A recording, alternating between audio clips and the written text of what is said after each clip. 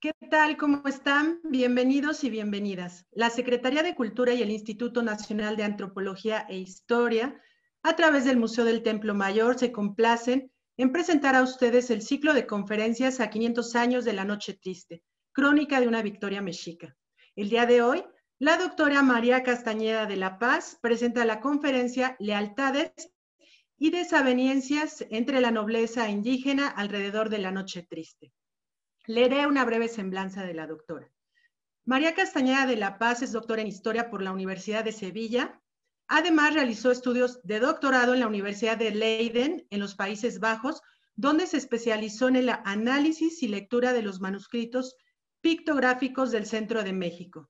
Desde 2006 es investigadora del Instituto de Investigaciones de la UNAM y miembro del Sistema Nacional de Investigadores. Además, es miembro asociado de la Academia Internacional de Heráldica. Algunas de sus publicaciones son Conflictos y alianzas en tiempos de cambio, Azcapotzalco, Tlacopan, Tenochtitlan y Tlatelolco, siglos XII al XVI. Merecedor del Premio Nacional Antonio García Cubas a la mejor obra científica de 2014. También escribió Verdades y Mentiras en torno a don Diego Mendoza Austria Moctezuma, de 2017, y en coautoría, su publicación más reciente es un análisis del Códice Mexicanos. Bienvenida, doctora, este espacio es suyo. Agradecemos muchísimo su presencia. Adelante.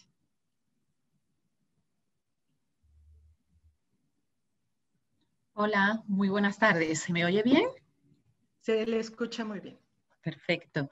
Bueno, pues encantada de estar aquí con todos ustedes. Quiero agradecer en particular a Lina por esta cordial invitación y a Templo Mayor. Bueno, pues para poder estar aquí compartiendo parte de las investigaciones que realizo, en concreto a Patricia Ledesma, su directora, también a Mitzi Alcalá, jefa de difusión, y mis agradecimientos los hago también extensivos a Miriam Marín y Osiel Adame por la logística y todo el apoyo técnico que me han estado prestando a lo largo de todos estos días para preparar esta conferencia. Entonces, bueno, y al público que está por ahí, al otro lado de la pantalla, bueno, por estar en este ratito acompañándome. Voy a compartir entonces ahora el PowerPoint.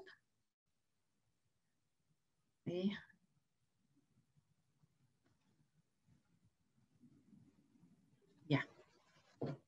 Bueno, entonces, el título de mi presentación, como ahí estamos viendo, trata sobre las lealtades y desavenencias que surgen entre la nobleza indígena en los momentos previos a la Noche Triste. Y bueno, iban a continuar a lo largo de este periodo de conquista. Es el tema que yo trabajo principalmente, el de la nobleza del centro de México. Y bueno, por eso me invitaron a participar con este tema en particular.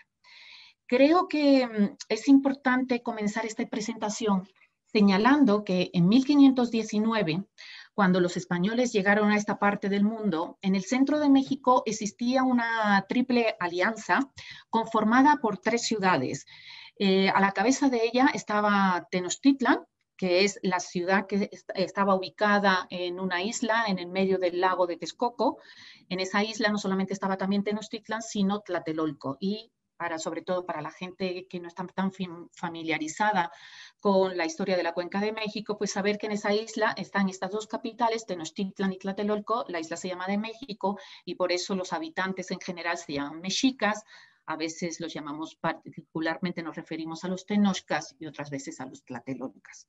Bueno, como digo, Tenochtitlan entonces está a la cabeza de esta triple alianza, seguida por Texcoco, en una de las orillas de este gran lago que había en el siglo XVI, y en la otra orilla de este lago estaba Tlacopan, que hoy tiene el nombre de Tacuba. Obviamente cada una estaba gobernada por un señor, o tlatoani, que es el título que recibían los gobernantes aquí en México, que el equivalente a tlatoani sería pues el de rey, shah o zar en otras partes del mundo. Aquí se les llamaba tlatoani. Y en el caso de Tenochtitlan, pues a la llegada de los españoles ya sabemos todos que estaba Moctezuma Xocoyotzin o Moctezuma II, en Texcoco, Cacama, y en Tlacopan un señor llamado Totoquihuazli, como son los que vemos en esa imagen que tengo ahí proyectada de 3 señores sedentes en sus tronos con sus varas de mando, y lo que ayuda en la pictografía a determinar que son gobernantes es la diadema que tienen en su cabeza. Es lo que llamamos diadema de turquesa o diadema preciosa. En algunos casos, en los códices, y aquí veremos alguno, aparece pintada de color azul por ese característico color, ¿no?, que se dice que tiene, o por calificarla como algo precioso, algo de turquesa. Entonces se le conocía con el nombre de Xihuitzoli. Lo digo ya porque muchas veces a lo mejor se me escapa el nombre, trataré de no decir muchos nombres en náhuatl para el público en general, pero la diadema de turquesa o preciosa se conocía con ese nombre de Xihuitzoli. Bueno, como antes señalaba, Tenochtitlan era la ciudad más importante de las 3 en esta triple alianza, pero obviamente cada una tenía el control de otras ciudades menores. En el caso de Tenochtitlan solamente voy a nombrar a 3 porque voy a hacer alusión a lo largo de la conferencia de esta tarde de sus señores, del papel que tuvieron alrededor de la Noche Triste.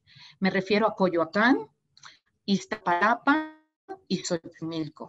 Iztapalapa, bueno, es particularmente importante porque ahí gobernaba un hermano de Moctezuma, que era también capitán de súbditos. Y bueno, esta preponderancia de Tenochtitlan en el centro de México es lo que explica que a la llegada de Cortés a Tenochtitlan, los señores de cada una de estas ciudades o pueblos estuvieran al lado de su tlatoani. A veces hablaré del Huey tlatoani para referirme no a los señores en su conjunto, sino al gran señor, que es lo que significa Huey, gran tlatoani. Bueno, el gran señor gobernante, que es Moctezuma Xocoyotzin. Entonces, todos estos señores estaban esperando la llegada de Cortés juntos, ¿no? Estaban arropando a el Huey tlatoani, Moctezuma Xocoyotzin. Ahora bien, desde la llegada de Cortés a Tenochtitlan, el 8 de noviembre de 1519, hasta la derrota de los mexicas en Tlatelolco, el 13 de agosto de 1521, muchos nobles mueren por diferentes circunstancias.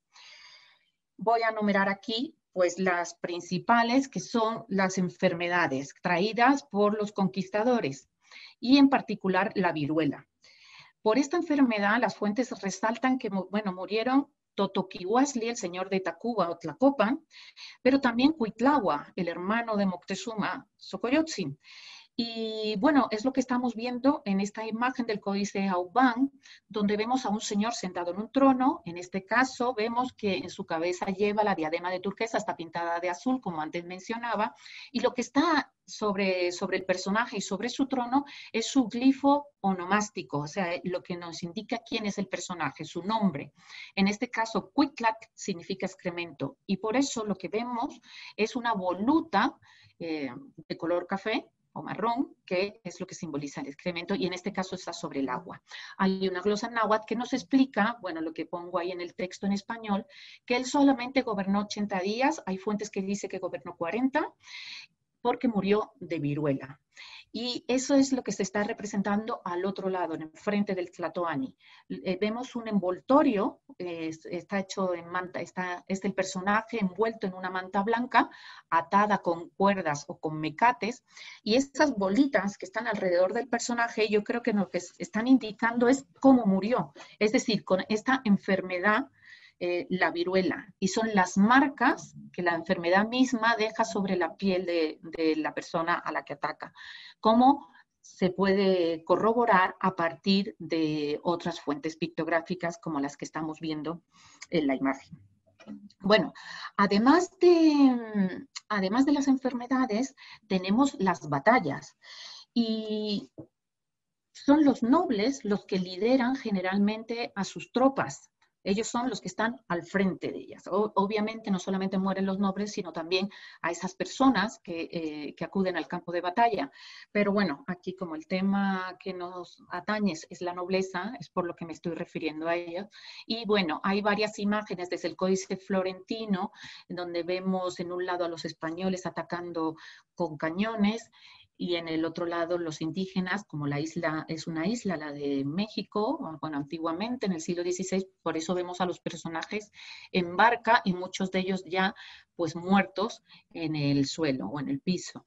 Y en la imagen de al lado procede de un biombo, de esos varios que se elaboran sobre la conquista, donde estamos viendo, pues es una imagen mucho más realista de estas muertes de los personajes en las diferentes batallas. También quería añadir, de todas maneras, que hay ciertos sectores de la nobleza que comienzan a discrepar de Moctezuma, de la manera en la que Moctezuma está abordando la llegada de los españoles, cómo los recibe. Y esos sectores de la nobleza también se encargan de matar a otras facciones de nobles, precisamente por el trato que le dan a Moctezuma, a Cortés, ¿no? A los conquistadores. Y en eso sabemos que un papel importante lo tuvo Cuauhtémoc, que luego lo vamos a ver al final casi de esta presentación. Lo que es un hecho es que si bien al principio todos estos nobles cerraron fila en torno a Moctezuma, poco a poco vamos a ir viendo cómo hay diferencias entre ellos. Y hay básicamente dos cosas. Los que optan por la vía diplomática, que es el caso de Moctezuma, o los que prefieren sublevarse y optar por la rebelión para echar a los españoles. Este es un cuadro muy esquemático donde muestro estos patrones. Como historiadora nosotros trabajamos y buscamos siempre patrones. Entonces ahí tenemos a Moctezuma frente a Cuitlahua, pero debo de aclarar una cosa. Cuitlahua, el hermano de Moctezuma, siempre estuvo a su lado, al lado de su hermano. Solamente en los momentos ya muy al final, él se escapa, ahora voy a explicar de dónde, y entonces encabeza una rebelión, que luego va, como él muere de viruela, como ya he comentado, entonces va a ser Cuauhtémoc el que secunde pues, la rebelión que había iniciado Cuitlahua. En Tlacopan o Tacuba tenemos lo mismo. Yo antes mencionaba a Totoquihuazli, que también muere de viruela, y una vez que muere, su sucesor, llamado Tetlempaquentzat, él opta por el mismo camino que Cuauhtémoc principalmente. Y ¿qué más? Bueno, en el caso de Texcoco tenemos a Hernando Cortés Izlizóchitl frente a Cacama y Conacoch. Estos tres personajes son hermanos y son sobrinos de Moctezuma. Y vamos a ver luego el papel de alguno de ellos. En Teotihuacán pasa lo mismo. El problema es que de los que se rebelan y se apoyan a los mexicas, Izlizóchitl es el cronista de Texcoco, no nos da información de quién era él. Y finalmente, bueno, tenemos en Tlaxcala, es un caso aparte el de Tlaxcala, porque, bueno, sabemos que Tlaxcala y Tenochtitlán no tenían relaciones o la única contacto que tenían era para la guerra, estaban siempre enfrentados, eran enemigos, pero es importante señalar que en Tlaxcala se produce el mismo fenómeno. Cuando llegan los españoles, la nobleza se reúne, dialoga y plantea cómo enfrentar esta llegada de estas nuevas personas en el territorio de lo que hoy es México. Entonces tenemos la posición de Xicoténcat el Viejo y Maxixcatzin, que eran los dos señores principales de Tlaxcala, frente a Xicoténcat el Joven, hijo de Xicoténcat el Viejo.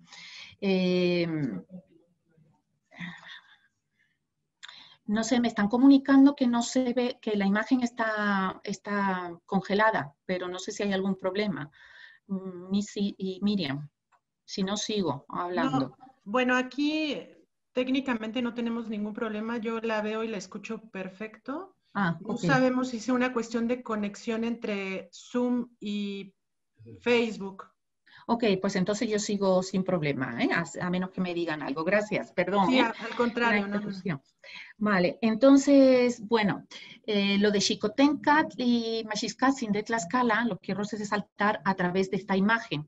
Los tlaxcaltecas sabemos que fueron las personas o el pueblo que principalmente sus señores, ¿no? Que son los que se encargaron de hacer, bueno, de desplegarse diplomáticamente, viajando a España, escribiéndole cartas al rey, todo esto después de la conquista, en el periodo colonial, para obtener privilegios. Y ellos, en uno de los documentos que le mandan a Felipe II ya, por regalo de cumpleaños, es el manuscrito Glasgow, que es más conocido entre el público como lienzo de Tlaxcala, y en ese manuscrito tenemos esta imagen que se conoce como el abrazo. En el fondo hay una cruz, porque claro, lo que le envían a Cortés y al rey de España es lo que el rey quiere ver. Entonces les muestran cómo desde los primeros momentos ellos recibieron de amor y paz a los españoles, lo cual no fue cierto, pero ya esto es otro periodo y entonces hay que entender y analizar así estas imágenes. La cruz entonces de fondo, en un primer plano, Cortés agarrando por los brazos a Xicoténcatl, el viejo, y sabemos que es el viejo por unas pequeñas arrugas que tiene cerca del ojo, es la forma de representar la vejez en los códices. Entonces, detrás de Xicoténcatl está Maxixcatzin, y detrás de Cortés está Doña Marina o la Malinche, y probablemente es Pedro de Alvarado, el otro gran conquistador del centro de México, el que está ahí junto a un caballo, ¿no? Bueno, este abrazo hay que entenderlo por lo menos como los pueblos después, durante la colonia, ellos repiten esta escena del abrazo en otros códices y también lo reflejan en los documentos alfabéticos o escritos. Ellos lo interpretan como una alianza, es la alianza que ciertos pueblos realizaron con los españoles. Y para sellar la alianza fue muy importante hacerlo por la vía del matrimonio. Esto quiere decir que Xicoténcatl y Maxixcatzin entregaron a una de sus hijas a los conquistadores españoles. Y esto lo comento ahora porque lo vamos a ver también ya finalizando la conferencia. Entonces, para que nos acordemos que los pueblos que hacen alianzas con los españoles generalmente las sellan mediante matrimonios de las hijas de los señores con los conquistadores españoles. Bueno, aquí, esta imagen procede del lienzo de Tlaxcala o manuscrito Glasgow. Lo que representa, bueno, hay que saber que es un documento que los tlaxcaltecas pintaron en Tlaxcala y le llevaron al rey personalmente como regalo de cumpleaños, en este caso a Felipe II. Y es un documento lleno de imágenes. ¿Qué es lo que representan? Pues lo que el rey quiere ver, porque si tú quieres conseguir algo, tienes que, digamos, edulcorar la historia. Entonces pusieron en el fondo una cruz para señalar que desde que Cortés llegó, ellos siempre los recibieron de amor y paz, nunca le hicieron la guerra, cosa que hay estudios hechos por otros investigadores que sabemos que sí, que ellos siempre se enfrentaron a los españoles. Otra cosa es que al final optaran por una serie de circunstancias por la alianza. Y lo que representa precisamente es el abrazo, una escena que ellos describen como el abrazo que Cortés y Xicoténcatl el Viejo se dan frente a una cruz. Sabemos que Xicoténcatl el Viejo, por unas pequeñas arrugas que tiene, bueno, unas rayitas, el personaje en el ojo, es la forma en que los códices se representa la vejez. Entonces, se están dando un abrazo que ellos equipararon con la alianza. Detrás de Xicoténcatl está el otro señor importante de Tlaxcala, que es Maxixcatzin. Y detrás de Cortés, pues, Doña Marina o la Malinche, y detrás de ella el que inferimos que es Pedro de Alvarado, uno de los conquistadores más cruentos del centro de México, bueno, y también se fue a conquistar al norte del país del actual México. Es importante saber también que estas alianzas quedaban selladas por medio de los matrimonios y que los nobles que optaron en hacer esa alianza con los españoles, lo que hicieron es casar a sus hijas con los conquistadores. Y es lo que hicieron Xicoténcatl y Maxixcatzin, como luego vamos a ver al final de la conferencia, y por eso quise también detenerme un poquito en esta escena. Bueno, esta división de la que estoy hablando, que se produce entre la nobleza, es importante saber que es gradual, no es de la noche a la mañana. Y principalmente se da cuando ciertas facciones se dan cuenta que los españoles están tratando de muy malas maneras a Moctezuma, o sea, recibe unos tratos vejatorios y se sorprende de la propia pasividad de Moctezuma Xocoyotzin, que lo permite. Entonces, bueno, quiero mostrar 5 episodios que los nobles parece que no le perdonan a su Huaytlatoani, a Moctezuma Xocoyotzin. Entonces, este es el primero. El haber permitido dejarse encerrar en el palacio de Azayacat, su padre. Es donde hoy está el Monte de Piedad en el centro histórico, a un costado de la catedral, en el Zócalo. Aquí muestro un plano donde vemos una estrella en color verde, que es el lugar donde Cortés, bueno, las crónicas nos dicen que Cortés y Moctezuma se encontraron ese 8 de noviembre de 1519, y desde ahí se van caminando hacia lo que hoy es el Zócalo. Entonces, Moctezuma sabemos que se alojó en su casa, en su palacio, mientras que a los españoles los metió en el palacio de Azayacat, que Azayacat era el padre de Moctezuma, muy cerquita, porque la idea de Moctezuma era vigilar de cerca a los españoles, qué hacían y qué dejaban de hacer. Y ahí estamos viendo en esa representación de los palacios de Azayacat que están justo al lado de la calzada de Tacuba o Tlacopan, donde luego se va a producir la huida el día de la Noche Triste. Bueno, los conquistadores, Hernán Cortés principalmente, es de pronto informado de que Moctezuma había ordenado matar a una serie de españoles que estaban en la costa del Golfo, bueno, en Veracruz, por ahí. Entonces, Cortés cambió de opinión, se fue a buscar a Moctezuma y lo invitó a que se alojara con él en los palacios de Azayacat.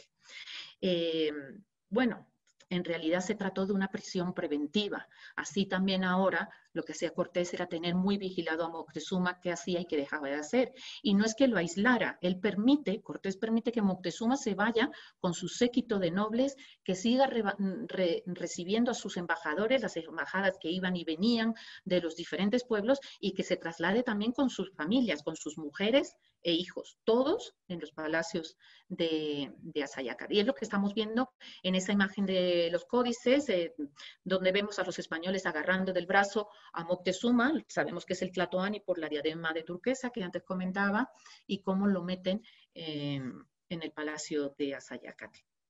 Bueno, este es el primero de los eventos.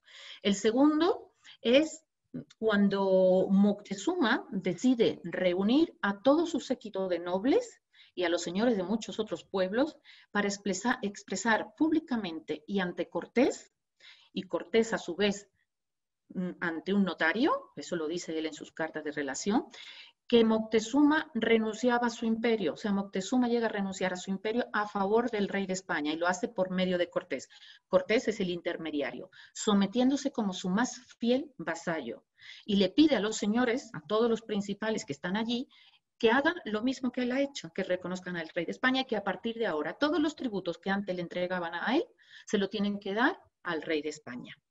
Obviamente, esto debió de ser un choque bastante fuerte a la nobleza. Debo de decir que de todas maneras, este tema de la cesión del imperio es muy controvertido en la academia, entre los investigadores.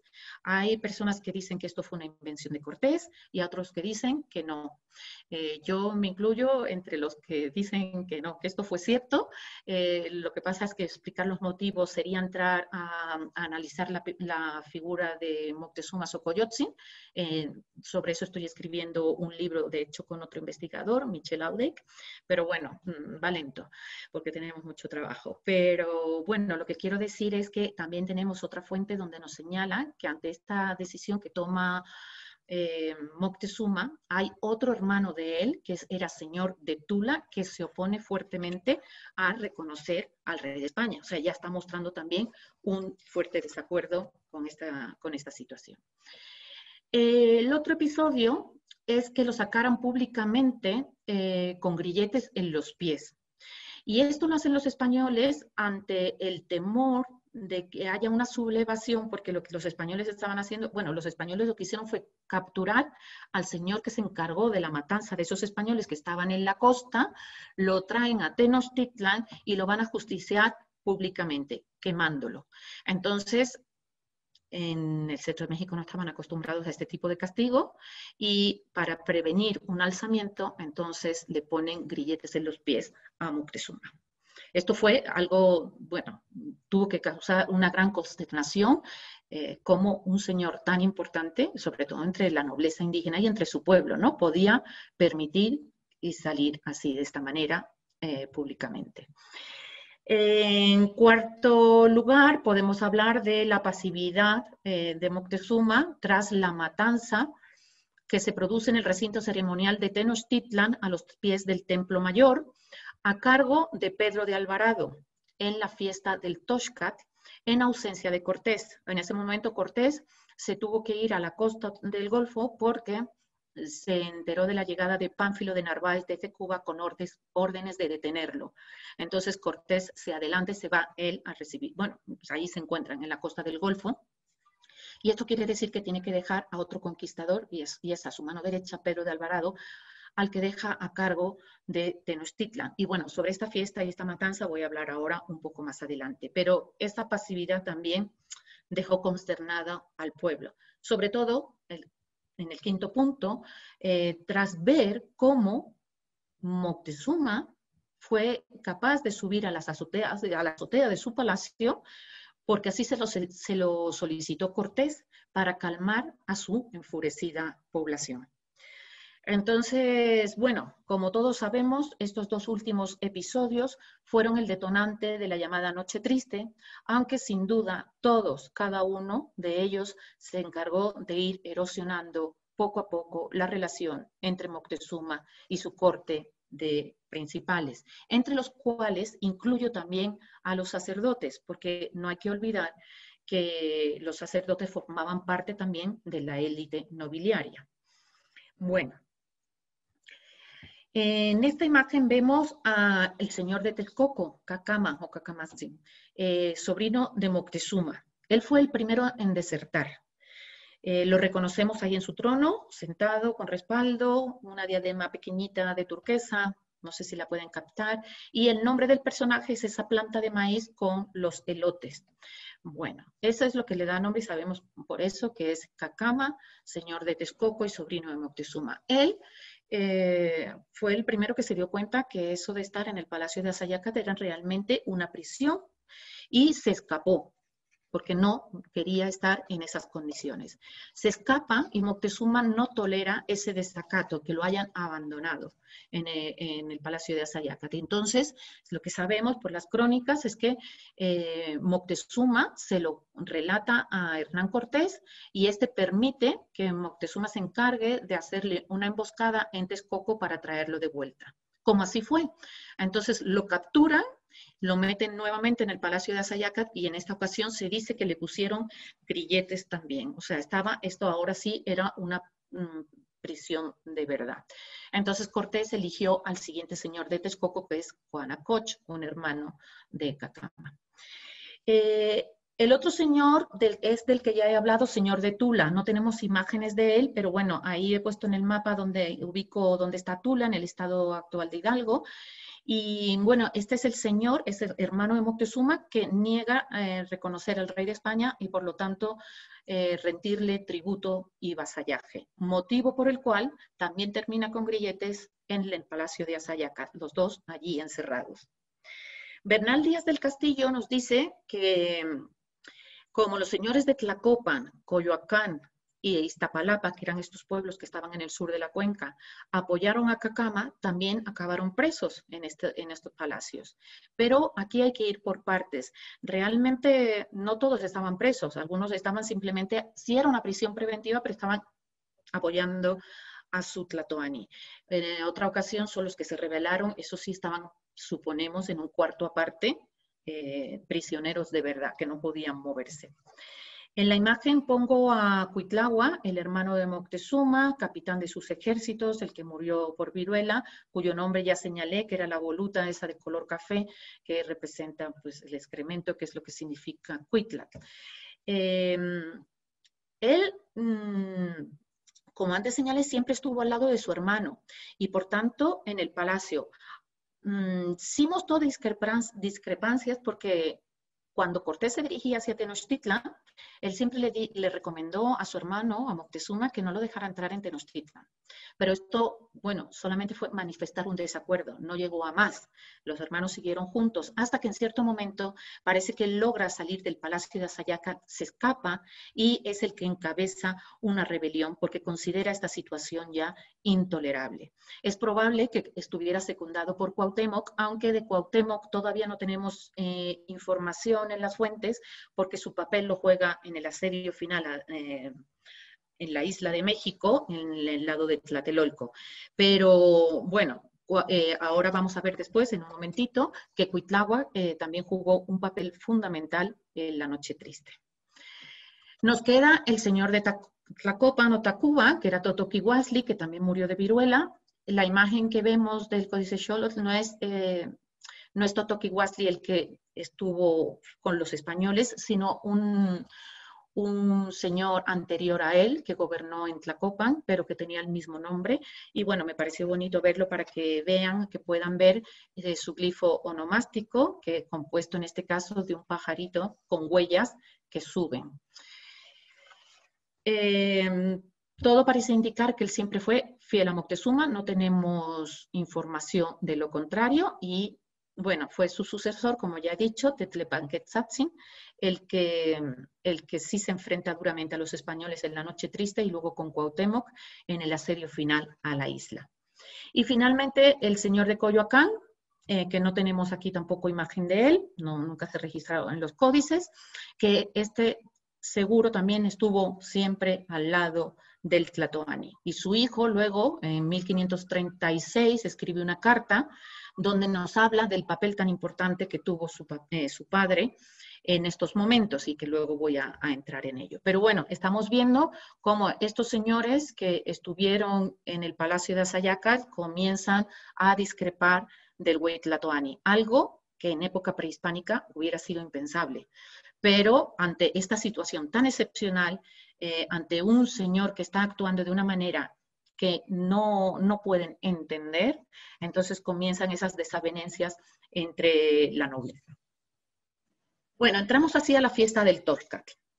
Tolcat era el mes, o más, si queremos ser más precisos, la veintena, en la que tenían lugar los preparativos previos a la fiesta del dios Huitzilopochtli, y que tiene lugar en el recinto ceremonial de Tenochtitlan, a los pies del Templo Mayor. La nobleza, principalmente la del estamento sacerdotal, que es la que se dedica a estas cuestiones, fue la que quiso celebrarla.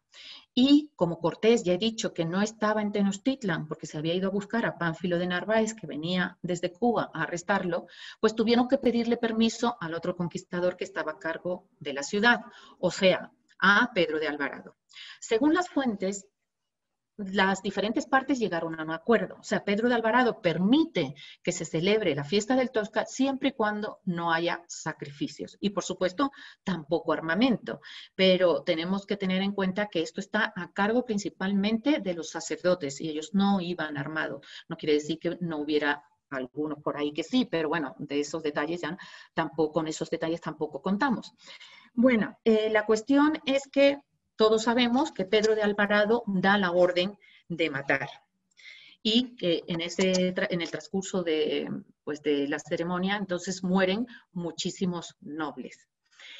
Cortés recibió la noticia estando fuera de Tenochtitlan y estaba deseando de regresar para hacer una averiguación y saber qué es lo que había pasado. Pedro de Alvarado, cuando Cortés le pregunta a Pedro de Alvarado, él dice que ciertos principales le informaron que acabada la fiesta los iban a atacar y a matarlos, y por lo tanto eso explica que él se adelantara y actuara como actuó. Se dice que Cortés no le convenció mucho esta respuesta, porque algunos soldados de Alvarado le dijeron que Moctezuma no había intervenido para nada, no estaba envuelto en esta conspiración. Sin embargo, aquí tenemos que también tener un poco de cuidado. Lo digo porque Moctezuma obviamente estaba en el Palacio de Asayacac y estaba bajo el cuidado de los españoles. Que sepamos, ni él ni su séquito de nobles estaba en la fiesta. Si hubieran estado, probablemente hubieran muerto, o por lo menos algunos de ellos. y nunca dicen las fuentes nada de eso. Entonces, el hecho de que Moctezuma no estuviera presente en la fiesta no quiere decir que no estuviera conspirando a las espaldas de los españoles. Entonces, yo no puedo descartar que no albergara la esperanza de saber que como había llegado Pánfilo de Narváez, él podía a lo mejor sacudirse a los españoles de encima. Y esto también lo digo porque varias crónicas señalan que Moctezuma estaba en permanente contacto con Pánfilo de Narváez a través de emisarios que iban y venían de Tenochtitlan a la costa. Y que en algunos de sus mensajes Pánfilo de Narváez le había dicho a Moctezuma, pues deslegitimó la empresa conquistadora de Cortés, le dijo que no estaba autorizado a venir aquí, a estas tierras, y que él se lo llevaba preso, y que una vez que se lo llevara preso, Moctezuma quedaba libre.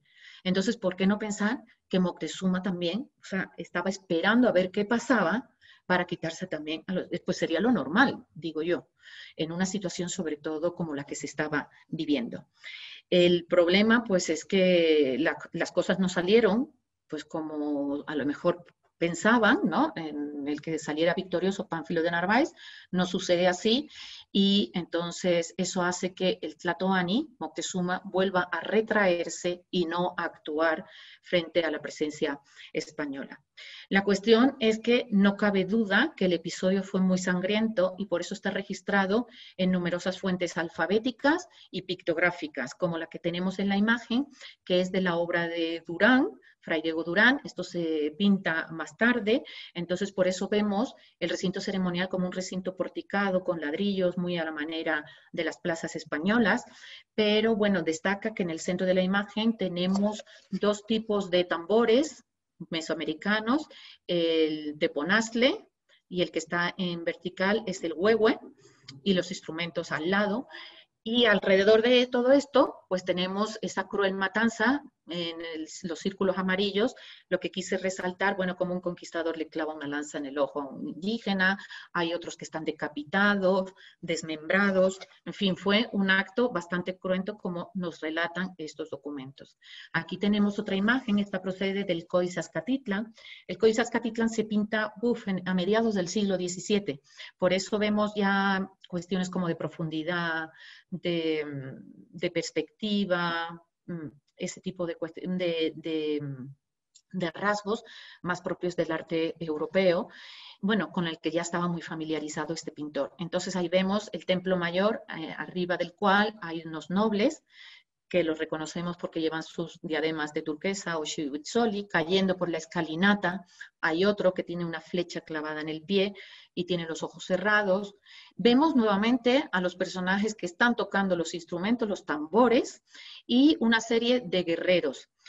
Sobre todo los guerreros están en un lado de la página, de la lámina, y claro, desafortunadamente, pues falta la otra lámina, en la que nos podemos imaginar que estaban los españoles. ¿No? en esta matanza. Y a primera vista vemos esta imagen y no parece que haya nada cruento, a diferencia de la de Durán. Sin embargo, vamos a ver unos detalles donde podemos percibir cómo uno de los señores que está tocando el tambor tiene las manos cortadas, como también señala el Códice Florentino y señalan otras crónicas. Entonces, bueno, fue aparentemente una de las primeras acciones y que más impactaron, que para que dejaran de tocar los tambores, cortar las manos, y por eso pues se registra en tantas fuentes. Después de todo esto es cuando entonces Moctezuma sale a la terraza del palacio, ya pues con la deformación, pasa el tiempo y en algunas ocasiones te dicen que no era en la terraza, sino que era en el balcón, como se aprecia en ese biombo, donde está Moctezuma junto a varios españoles que lo están protegiendo de una población muy, muy enfurecida. Es entonces cuando en la mayoría de las fuentes se nos dice que el pueblo estaba tan mal que empezaron a arrojarle piedras a su señor, una de ellas le da en la cabeza y que por esas heridas él muere. Y hay también quien te deja ver que no solamente fue la piedra, sino que también Moctezuma se deja ya de tristeza, de desesperación y de no poder manejar esta situación, ¿no? en la que ya se encontraba. Hay un trabajo muy bueno de Michel Graulich, él ya falleció, donde analiza las diferentes versiones que hay de la muerte de Moctezuma. Él coincide en señalar que todas las versiones de los testigos oculares, es decir, de las personas que estuvieron ahí en ese momento, coinciden en decir que Moctezuma muere de una pedrada, mientras que todas las fuentes que se escriben tiempo después, no solo es que no coincidan, es que sí, son muy diferentes unas de otras, y por eso él concluye en que él murió, Moctezuma, de la pedrada. Y bueno, también sé que esto es un tema bastante controvertido en la historiografía mexicana, pero bueno, como digo, como historiadores trabajamos con patrones, buscando quién escribe el documento y cuándo lo escribe para poder determinar, o por lo menos cuando planteamos una teoría, pues que esté lo mejor argumentada posible. También se dice en las fuentes escritas, señala que Moctezuma se bautizó antes de morir, o que al menos pidió las aguas del bautismo para él y para sus hijas. Sin embargo, sabemos que ni Moctezuma se bautizó, porque de hecho no tenemos un nombre de pila o de bautismo, o un nombre español para Moctezuma, ni tampoco parece que las pidiera. De hecho, los conquistadores, algunos de ellos, porque así lo dicen en las crónicas, le tuvieron muy mal al padre de la Merced, Jerónimo de Aguilar, que era conquistador, luego se convirtió en fraile, que no lo bautizara antes de morir, que no lo convirtiera al cristianismo. Entonces, difícilmente se bautizó, no lo creo, la verdad. ¿Qué pasa aquí? ¿Por qué tenemos tantas contradicciones en las fuentes sobre este periodo? Lo que sucede es que muchas de las crónicas que utilizamos para trabajar esta época están escritas en otro momento, en la colonia, cuando la nobleza que sobrevive quiere recuperar sus privilegios. ¿Y qué sucede entonces? Pues que hay una serie de cuestiones fundamentales básicas si tú quieres recibir un privilegio. Y una de ellas es el bautismo. Tienes que estar bautizado. Si no, el rey nunca te va a conceder el privilegio. Bautizado y, por supuesto, ser un verdadero cristiano. Entonces, en la carta tienes que convencer al monarca de eso, dar pruebas de que tú eres un fiel creyente, ¿no? De la nueva religión. Y esto no es algo que solamente sucediera en México. Esto sucedió también en la conquista de las Islas Canarias, donde hay varios grupos indígenas que, una vez conquistados, tuvieron que hacer exactamente lo mismo que hicieron los nobles indígenas en México, y también entre la nobleza nazarita de Granada. Tenemos muchísimos casos documentados de exactamente lo mismo. Como a la hora de pedir privilegios, ellos pues ensalzan una serie de temas, como el del bautismo, para conseguirlos. Pero bueno, voy a seguir y vamos a ver entonces qué sucedió, ¿no? Pues Moctezuma sabemos que tuvo varias mujeres y por lo tanto muchísimos hijos. En este cuadro tengo registrado, bueno, están registrados los que mejor podemos documentar en las fuentes. Yo creo que la más conocida es doña Isabel Moctezuma, que dicen que se casó con muchísimos, bueno, con Cuauhtémoc. Eso yo he podido demostrar que ella nunca se casó con Cuauhtémoc. Y bueno, también lo han puesto en duda también otros investigadores, ¿no? La otra es Leonor, que mucha gente la confunden con Marina. Marina y Leonor es la misma. Marina es el nombre de bautizo y ella cuando se confirma adopta el nombre de Leonor. No sabemos por qué, pero para no confundirlas, entonces sigo con Leonor. Y bueno, tiene otra serie de hijos y ahí tengo puesto en cursiva abajo del todo a Chimalpopoca, cuya madre no sabemos quién es, pero lo puse por lo que ahora en un momento voy a contar. ¿Qué es lo que observo? Todos estos hijos, sí, bueno, casi todos se salvan de la Noche Triste, pero lo que observo es que fueron sacados de la isla y por eso se salvan, no todos, la mayoría, los que no eran de madre, los que sus madres eran de fuera de Tenochtitlan. Y esto lo dice Durán en su obra. Él dice que conjurándose contra él, contra Moctezuma, le mandaron matar todos sus hijos y mujeres. Esto fue por orden de Cuauhtémoc, lo cual se puso por obra, aunque algunos, teniendo lástima de ellos, escondieron a algunos y los sacaron de la ciudad ocultamente y los llevaron a otros pueblos fuera de la ciudad, donde estuvieron escondidos hasta que la tierra se quietó y sosegó. Si leemos esto en un contexto más amplio, sabemos que la orden la da Cuauhtémoc, la de matar a hijos y mujeres, quiere eliminar a esta estirpe que se puso del lado de los españoles. Pero viendo, o sea, buscando esos patrones que tanto comento, ¿no? Como historiadora, me doy cuenta que realmente los que salen de la isla son Martín, que su madre era de Texcoco, Pedro, cuya madre era de Tula, y Francisca, cuya madre era de Catepec. Los hijos de madres tenochca les tocó vivir la noche triste, salir corriendo, y bueno, vivir con su padre todo, el arresto o la prisión preventiva en los palacios de Azayacat, las humillaciones públicas que le hicieron al Tlatoani, todo ellos, eso estaban ellos siempre presentes. Chimalpopoca es el único que no puedo asegurar quién es su madre, pero el hecho de que estuviera en Tenochtitlán me lleva a pensar que muy seguramente lo era. Ahora, justamente cuando los conquistadores, principalmente Cortés o Bernal Díaz del Castillo, Bernardino Vázquez de Tapia, hablan de estos momentos de la conquista, ellos sí mencionan a hijos de Moctezuma, pero no dan su nombre. O sea, nunca hablaron de Isabel ni de Leonor.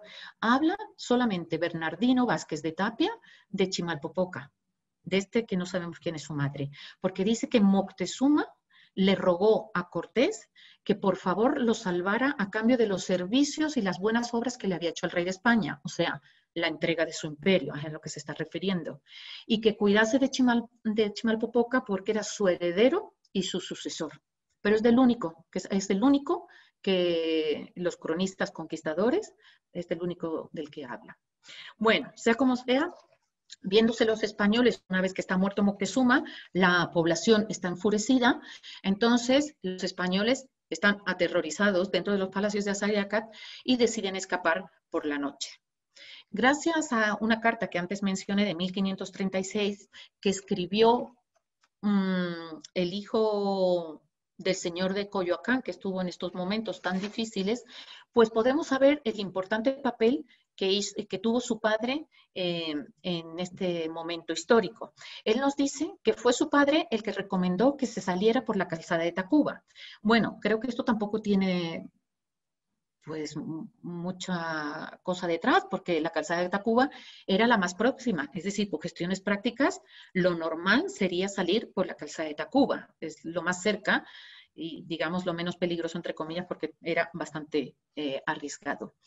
Él también nos dice que su padre, con la ayuda de 2 ballesteros, construyó 2 puentes portátiles para cruzar las acequias, porque estas acequias tenían puentes levadizos que obviamente los tenochcas habían levantado para que los españoles no pudieran huir.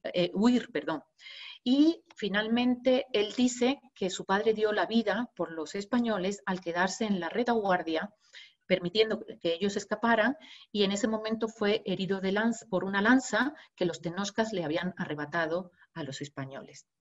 Claro, también tenemos que tener mucho cuidado con este tipo de cartas. Lo digo porque se escribe, bueno, esta en particular en 1536 se escribe cuando esta nobleza ya está pidiendo privilegios. Y bueno, como historiadores tenemos que también ser cautos con la información que hay dentro. Sabemos por otras crónicas del papel de este señor de Coyoacán, fue muy importante, y bueno, en un principio pues no tenemos más fuertes para ver si es verdad exactamente el 100% de lo que nos estaba contando su hijo, pero bueno, siempre tener en cuenta, ¿no?, que esta información pues hay que analizarla con mucho cuidado y ponerla en cierto contexto. La cuestión es que, bueno, este ataque en el que ya empiezan a huir los españoles, pues se da aviso de que están huyendo, y en ese momento es Cuitlahua, el hermano de Moctezuma, que ya se había escapado de los palacios de Azayaca, el que encabeza la rebelión. Las fuentes nos dicen que su papel fue fundamental y que en la llamada acequia del Tolteca, él mató a 450 españoles, 4.000 indígenas aliados y 46 caballos. En la imagen de arriba del lienzo de Tlaxcala hay una glosa, o sea, un texto donde dice Tolteca Acalotli, la acequia acequia del Tolteca, donde vemos cómo indígenas y españoles están dentro del agua, tratando de cruzarla. Y bueno, y abajo puse una imagen tomada de internet que es más ilustrativa, y el ojo nuestro creo que está más acostumbrado a ver una imagen de ese tipo. La acequia del Tolteca es lo que hoy se conoce como Salto de Alvarado, porque también, bueno, la historia dice que Alvarado cruzó ahí usando su lanza como pértiga, pero esto parece que está más dentro de la leyenda que de la realidad. Y es justo a un costado de la Alameda. Ahí es donde está el Salto de Alvarado, en la colonia Guerrero. Bueno, Cuitlahua tiene aquí un papel fundamental, seguramente Cuauhtémoc también. Lo que pasa es que, como antes dije, Cuauhtémoc es protagonista en el asedio final a la isla de México, y quien sin duda estaba ahí era Tetlepanquetzal, el señor de Tacuba, que las fuentes resaltan que hizo un buen papel atacando a los españoles, muy agresivo, y llega a matar a varios. Este señor no es tan conocido, pero bueno, para las personas que viven sobre todo aquí en México, pues saber que en el monumento a Cuauhtémoc, en el Paseo de la Reforma, ahí aparece Cuitlahua, que en realidad se tiene que escribir sin C final, porque esa C es un locativo y hace alusión a Cuitlahua como lugar, es Cuitlahua, y este señor que no es tan conocido para el amplio público, que es Tetlepanquetzal, señor de Tacuba. Y precisamente por la calzada de Tacuba se iba a la ciudad de la que él era gobernante, como estamos viendo en esta otra imagen del lienzo de Tlaxcala. Es la llegada de Cortés, de algunos indígenas aliados, de mujeres, a la ciudad de Tlacopan. ¿Quiénes se salvaron? Pues Cortés dice que murieron los hijos de Moctezuma, de los que, como repito, él nunca dice su nombre. Todos murieron, y también todos los señores que le llevaba preso. Por lo tanto, infiero que era ese hermano de Moctezuma que vivía en Tula, Cacama. Él sí menciona a Cacama, que él muere en la huida en la Noche Triste, o en la llamada Noche Triste. Bernal recalca que muchos murieron ahogados en esa mencionada acequia, y que se salva nuestra doña Marina. Al decir él, nuestra doña Marina es la traductora de ellos, la que siempre los acompañaba, no la hija de Moctezuma, sino la Malinche, que sería esta mujer que aparece ahí detrás del caballo. Y la otra debe de ser Luisa Xicoténcat, la hija de Xicoténcat, el que ya vimos en una imagen que abrazaba a Cortés. La dio precisamente a Pedro de Alvarado en matrimonio para sellar esa alianza. Esta mujer se salva, por eso aparece también aquí en la imagen, pero no porque su esposo Pedro de Alvarado la salvara. Como dice Bernal del Castillo, quien la salva son sus hermanos en la noche triste. No corrió igual suerte la hija de Maxixcatzin, el otro señor importante de Tlaxcala, que también iba a abrazar a Cortés. Doña Elvira Maxixcatzin muere en estos eventos, y bueno, estas mujeres se explica que estuvieran en Tenochtitlan. Bueno, la Malinche, porque era la traductora, jugaba un papel fundamental para la comunicación entre conquistadores españoles y los mexicas, o los diferentes pueblos que estaban de aliados de los españoles. Y en el caso de estas otras dos mujeres, porque eran esposas de conquistadores españoles, una de Pedro de Alvarado y la otra de Juan Velázquez, como nos dicen los documentos. Nadie, sorprendentemente, nadie dijo nada de las hijas de Moctezuma que se salvaron, principalmente de Isabel, porque sabemos que doña Isabel luego, con el tiempo, tuvo un hijo con Hernán Cortés. Entonces, pues cabría pensar que a lo mejor en el siglo XVI se la nombrara, pero nadie dice nada. En realidad son ellas las que se salvan, las que escriben su propia versión de la historia, de lo que sucedió en los momentos previos a la Noche Triste. Y bueno, lo hacen ellas porque están casadas con conquistadores españoles, ellos las asesoran, y además, bueno, el objetivo de estos hombres es también que ellas recuperen sus privilegios. Bueno, ahí tenemos una imagen de Isabel Moctezuma frente a su padre, Moctezuma Xocoyotzin. Pongo esta relación de hijos porque, bueno, el hermano de Isabel, Azayacat, muere en la Noche Triste, al igual que Chimalpopoca, y María, que también estaba con ellos, muere muy joven. O sea, sí se salva, pero muere al poco tiempo.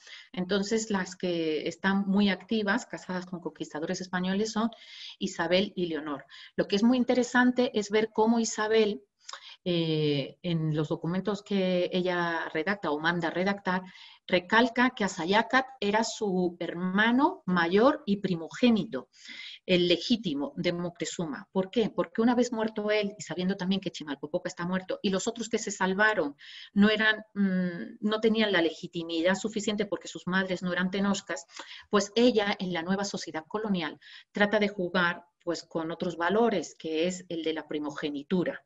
Y entonces trata de recuperar privilegios con esos argumentos. No obstante, ya dijimos que, bueno, a pesar de lo que dice Isabel, que Asayacal era el mayor, el primogénito, ya hemos visto que uno de los conquistadores redactó que el primogénito y sucesor de Moctezuma era Chimalpopoca, y que poco antes de salir de Tenochtitlan, poco antes de morir, perdón, Moctezuma le pidió a Cortés que lo salvara por todo lo que había hecho por el rey de España. Bien, vamos a ver cómo las hijas de Moctezuma, Isabel y Leonor, van a utilizar esta parte de la historia para reelaborar sus cartas y sus documentos que van a escribir al rey de España para solicitar privilegios. Y bueno, con estos textos quiero terminar esta presentación porque creo que es importante. Son muy evidentes muy explícitos, pero creo que a partir de ellos va a quedar muy claro por lo menos mi forma de trabajar, cómo comparo una versión histórica, sus copias, y siempre teniendo presente quién escribe el documento, cuándo lo escribe y a quién lo dirige. Porque cuando hay cambios o hay cosas raras dentro del documento, eso significa que, bueno, eso nos da pistas para entender qué es lo que está pasando y por qué hay ciertas contradicciones. Entonces, estos 4 textos que voy a poner se ambientan precisamente en el momento en el que Moctezuma está a punto de morir y pide a Cortés que salve, bueno, ahora no va a ser a Chimalpopoca, va a ser a ellas. Entonces, aquí en este se dice, esto está en manos de una descendiente de Isabel. Es el siglo XVII, pero probablemente es una copia hecho en tiempos de Isabel. Y dice, y temiendo morir de las heridas, Moctezuma empezó a razonar con dicho marqués. Es el marqués del Valle, Cortés. Obviamente en este momento, en plena conquista, no tenía el título de marqués, por eso sabemos que el documento se escribe después. Y le dijo que le rogaba y encargaba mucho cuidarse de 3 hijas suyas y las bautizase. Lo he puesto ahí en amarillo para resaltar, ya señalé la importancia del bautismo. Y las enseñase la doctrina. Y el dicho marqués las hizo bautizar y poner por nombres. A la mayor, que era su legítima heredera, doña Isabel. Y a las otras 2, doña María y doña Mariana. Es un error, tenía que ser Marina.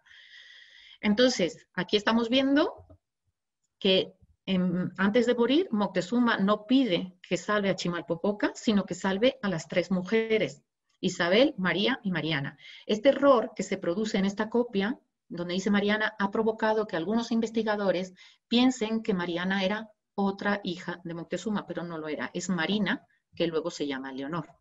Y además aquí recalcar cómo ella en su documento dice que ella era la mayor y legítima. Por eso que estamos en un nuevo contexto, en un nuevo periodo. Quiero privilegios, necesito resaltar lo del bautizo y que soy la mayor la primogénita.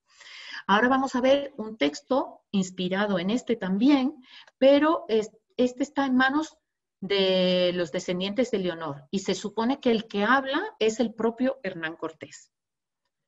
Dice, por cuanto yo he tenido a mi cargo y administración 3 señoras hijas de Moctezuma, porque así me lo encargó y encomendó el dicho señor Moctezuma al tiempo de su fin y muerte. Él así se bautizar y poner por nombres a la una doña Isabel, a la otra doña Marina y a la otra doña María. Entonces aquí estamos viendo nuevamente la importancia del bautizo y aquí están correctos los 3 nombres, los nombres de las 3 hijas.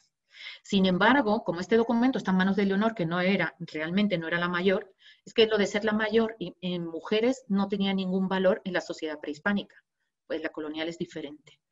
De todas maneras, por eso ella quita eso de que Isabel es la mayor y legítima heredera, lo que había puesto la otra, lo quita ella en su documento. Entonces estamos viendo que todos se están refiriendo a un mismo momento, a un mismo periodo, pero hay cambios entre un documento y otro, ¿no? Que son los que estoy explicando. Claro, doña Leonor no quita, borra cualquier cosa que relacione o le dé importancia a su hermana Isabel. Y ahora vamos a ver lo mismo, pero el documento está en manos de la hija de doña Leonor, que se llama Leonor de Valderrama. Y vamos a ver qué hace doña Leonor, la hija de Leonor. Dice, a ver, un momentito, porque no puedo leer porque esto está arriba. Bueno, dice que al tiempo que murió Moctezuma, dejó 2 hijas legítimas, ya no son 3, ya son 2, y naturales, habidas y procreadas en Acatlán, su legítima mujer, una de las cuales y la mayor fue doña Leonor de Moctezuma, cuya hija legítima y natural era la dicha Leonor de Valderrama. ¿Qué es lo que está haciendo aquí? Isabel, cuando ella escribe este documento, ya está muerta. Me la quito de en medio. ¿Para qué voy a poner a Isabel? Ahora voy a decir que mi madre era la mayor y la legítima mujer de Moctezuma. Entonces estamos viendo cómo la propia nobleza indígena en la época colonial remite a este tiempo de la conquista, pero varía bueno, están variando las cartas, las están acomodando, adaptándolas a su conveniencia. Y por eso digo que todas estas fuentes que nosotros analizamos, tenemos que analizarlas con muchísimo cuidado y teniendo siempre presente esto. Y no lo digo solamente con las cartas de las hijas de Moctezuma, también con las propias cartas de Hernán Cortés o lo escrito por Bernal Díaz del Castillo, todo. Y bueno, el último texto con el que termino, pues es muy interesante, porque aquí sí puedo decir que es una falsificación basada en estos documentos de las hijas de Moctezuma, y es de los señores de Tetepango. Tetepango está en el estado de Hidalgo, y miren cómo cambia todo lo que dice. Bueno, si sale, porque no, por alguna razón no puedo pasar la imagen. Ahí. Perdón, me voy para el final.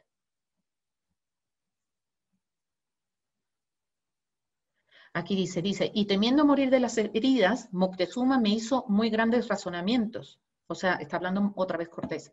Y entre ellos, particularmente, me encargó muy afincadamente que tuviese a mi cargo y cuidado a un principal de esta ciudad y señor de Santiago Tlatelolco, por ser cosa que a él atañe, y haber sido uno de sus capitanes más queridos y ser descendiente del gran Tezosomoc, señor natural de Azcapotzalco, que se llama don Diego de Mendoza, Austria Moctezuma. O sea, no tiene absolutamente nada que ver.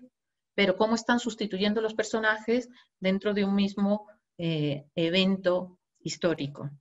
Bueno, pues con esto básicamente termino. Digo que tenemos muchísimas cartas escritas por la nobleza indígena. Son cartas súper interesantes. Hay que analizarla, o sea, la documentación es vital para poder entender la historia, pero todos los que escribimos somos seres humanos, tanto, bueno, lo que hicieron los conquistadores españoles como la nobleza indígena. Cada uno escribe dentro de una problemática, rodeado de sus propios problemas y para salir adelante de esos problemas. Entonces, quiero decir, esta nobleza quiere privilegios, quiere recuperar su posición en la nueva sociedad colonial y entonces, bueno, pues en esas cartas escriben el papel tan fundamental que tuvieron tanto en la Noche Triste como en el asedio final a Tenochtitlan, ¿no? Aquí tengo un dato donde digo que los de Xochimilco siempre dice que recibieron a los españoles sin guerra ni sin resistencia, aunque en la tercera carta de relación Cortés dice que sí, bueno, dice todo lo contrario, que hubo, vamos, que se enfrentaron fuertemente a los españoles. También señalan que ellos aportaron 2.000 canoas con alimentos y 12.000 guerreros junto con los tlaxcaltecas. Entonces, lo mismo dice la gente de Coyoacán, todos estos pueblos que en el nuevo contexto ya han sido conquistados y lo que hacen es tratar de sobrevivir pues, en los nuevos tiempos que se le avecinan. Muchísimas gracias. Muchísimas gracias, doctora. Mil disculpas a todos y mil disculpas a usted por estos pequeños problemas técnicos que escapan a nuestro alcance. Recordemos que en estos momentos muchísima gente está conectada, mucho tránsito en el internet, ¿no? Entonces pensamos que eso afectó un poco la transmisión que tuvimos que cortar y retomar. De todas maneras, estén seguros que siempre vamos a buscar una manera de estar con ustedes y de seguir compartiendo las palabras de nuestros conferencistas. Bueno, dicho esto, voy a leer algunos de los comentarios, doctora, si está usted de acuerdo. Sí, claro que sí. Bueno, primero los saludos. Mandan saludos de Argentina, de Cuernavaca, de Hidalgo, de Ah, Tulancingo, de que hemos mencionado. Monterrey, sí, de Puebla. En fin, hay más saludos, más comentarios. Y bueno, preguntan, ¿el hecho de que muchos de los nobles fueran familiares determinó las lealtades en torno a la Noche Triste? Yo creo que sí. Bueno, sí. Eh, sí, esta nobleza estaba íntimamente relacionada. Son muchos personajes y muchos nombres que no nos son familiares y por eso yo he tratado de evitar hablar de eso. Pero la nobleza de Tlacopan, el tercer miembro de la Triple Alianza, estaba estrechamente relacionada con los señores, con el linaje de Tenochtitlan, el linaje gobernante. Y los de Texcoco igual, desde 1428, ese es un punto súper importante en la historia, es cuando Itzcoatl llega al poder, es el cuarto tlatoani de Tenochtitlan, hay un antes y un después en la cuenca de México. Y Itzcoatl es el que en realidad pone a Nezahualcóyotl en el trono de Texcoco. Y a partir de entonces, las madres de los señores de Texcoco, o sea, de Nezahualcóyotl, de su hijo Nezahualpili, de Cacama, que es del que hemos hablado, todos son de madres tenochcas, o sea, son gente estrechamente vinculada. Esas son las alianzas, las estrechas alianzas que se forman en la Cuenca de México, aunque el tema es muy complejo, porque muchas veces los pueblos estaban divididos. Hay pueblos con gobiernos duales, y eso quiere decir que una parte a lo mejor apoyaba a Tenochtitlan y otra parte no. Podemos saber eso o sea, sacando así pequeña información de las fuentes, pero no tenemos lo suficiente como para constatarlo de manera tajante siempre, ¿no? En algunos casos sí, en otros no. Y aparte, Moctezuma era el gran tlatoani, el gran gobernante. Tenochtitlan, junto con sus miembros asociados, llegaron a conquistar hasta, bueno, ¿no? Hasta el Soconusco, en la frontera ya con Guatemala. Era un poderío, bueno, impresionante, ¿no? Nunca visto, o por lo menos nunca visto desde las fuentes que nosotros analizamos. Entonces, eso también implica no solamente fuertes alianzas familiares, sino también políticas y militares, ¿no? Y el Huey Tlatoani era el que manejaba esto. Entonces, bueno, era un señor muy poderoso. Gracias. No, al contrario. Nos dice si puede comentar algo sobre las diferentes interpretaciones de Cuitláhuac, del nombre de Cuitláhuac. Bueno, Cuitlagua será por lo que he dicho de la C, ¿no? Eso a mí me lo corrigieron en su momento. Eh, es, los lingüistas, fue un lingüista el que me lo dijo, me dijo, no puedes, o un par de ellos, no, no es Cuitlagua, y de hecho muchas veces se me escapa lo de Cuitlagua, y le pongo la C, pero la C es un locativo, significa en. Esos pueblos como Chapultepec, que terminan C, otras veces Taxco, terminan C, O, algunas veces lleva la vocal, no siempre la O. Entonces son locativos. Una excepción, entonces es Cuitlahua, nada más. Y de hecho en las fuentes indígenas, cuando los textos están escritos en lenguas indígenas, aparece sin la C. Y otra cosa diferente es Cuauhtémoc, pero el análisis, porque Cuauhtémoc también termina en C, entonces parece que se contradice con lo que estoy diciendo con Cuitláhuac. Cuauhtémoc, como también me dijo, esto se lo agradezco a Polo Baliñas, compañero del Instituto de Investigaciones Antropológicas, la traducción es la que yo empleo siempre para él, es el que desciende como águila. Pero bueno, el análisis lingüístico ya ahí ya no entro exactamente cómo llega a él, ¿no? Pero básicamente es eso, ¿no? Bueno, y quizás lo del excremento, pues cuitlatl es una palabra en náhuatl que si uno va al diccionario de Molina, perdón, pero lo que dice es mierda. Bueno, pero para no usar una palabra tan fuerte, pues yo prefiero decirlo de el excremento. Y de hecho, Tláhuac se llama, o sea, su nombre original era Cuitláhuac, así con la C final. Y el glifo es otra vez esa voluta, que muchos investigadores optan por decir también el limo del agua, pero bueno, el limo tenía muchos pueblos del sur de la cuenca, por no decir excremento, que suena feo. Y no sé, pero quizás Tláhuac cambió su nombre precisamente por eso, por la traducción de su nombre en náhuatl. En fin, hay un capítulo del libro de Nahuas After the Conquest de James Lockhart dedicado a los nombres de los personajes, bueno, de los señores o de no del pueblo también, o sea, no tenían que ser la élite, muy interesante, porque Mashiskatzin se traduce como el que orina. Entonces, él habla precisamente sobre todos esos nombres que a nosotros nos parecería raro, ¿no? Que un gran gobernante tenga este tipo de nombres, pero el artículo es fascinante y bueno, así es.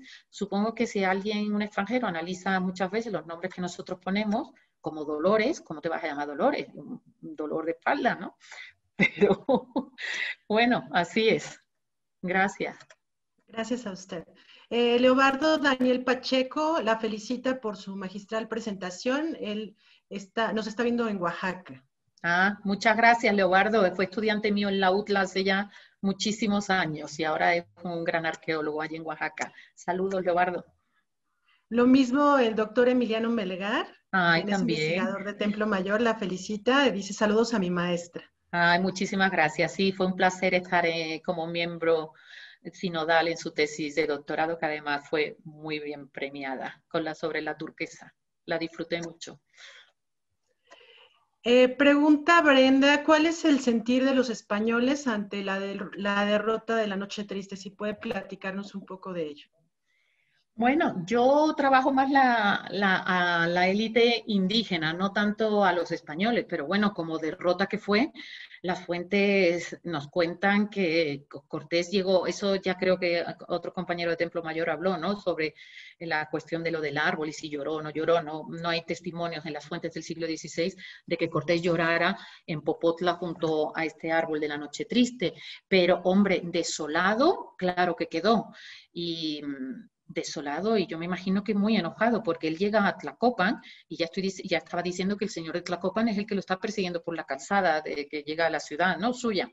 Él se aloja allí para ver qué están haciendo, o sea, es desolación, tristeza por toda la muerte, impotencia, pero al mismo tiempo lo que yo percibo de la lectura de las crónicas es que él saca un coraje muy fuerte para tomar venganza por, claro, estoy diciendo tomar venganza desde el punto de vista español, ¿no? Porque ellos son los que han invadido una isla o han llegado a un sitio que no era el suyo.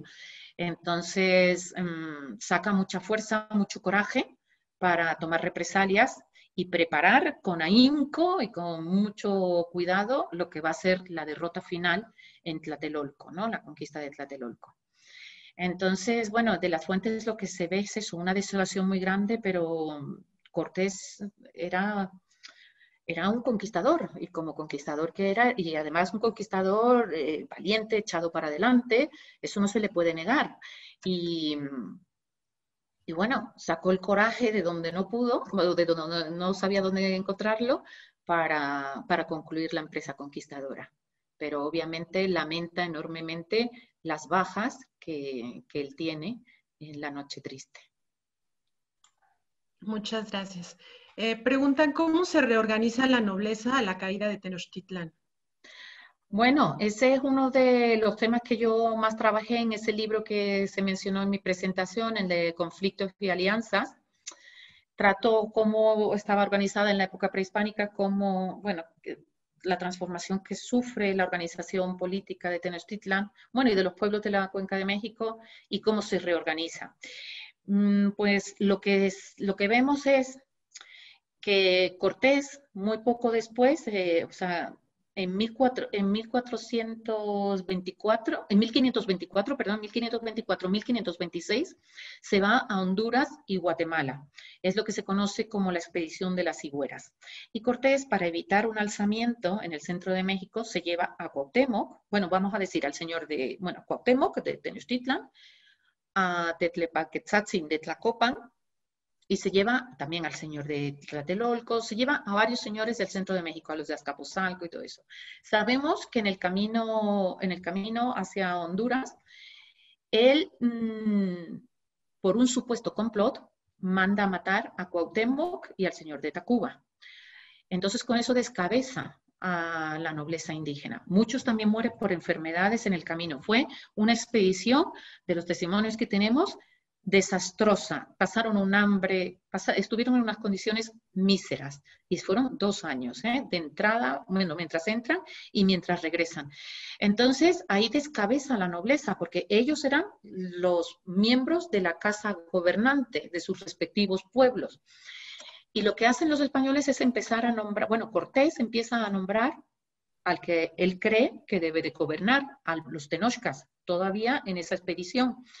Entonces, durante varios años se están gobernando, voy a centrarme en el caso de Tenochtitlan, pero sucede en otros pueblos, están gobernando gente a la que no le corresponde para nada el cargo de tlatoani.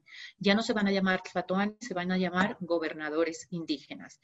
Y estos señores ilegítimos rápidamente adoptan el cargo de somos gobernadores indígenas. Pero en las fuentes escritas en náhuatl, los cronistas que formaban parte de esa nobleza, de esa antigua nobleza, ellos nunca los llaman ni gobernadores ni tlatoani, los llaman cuautlatoque, dejando constancia de que esa gente eran ilegítimos, que no les correspondía el cargo.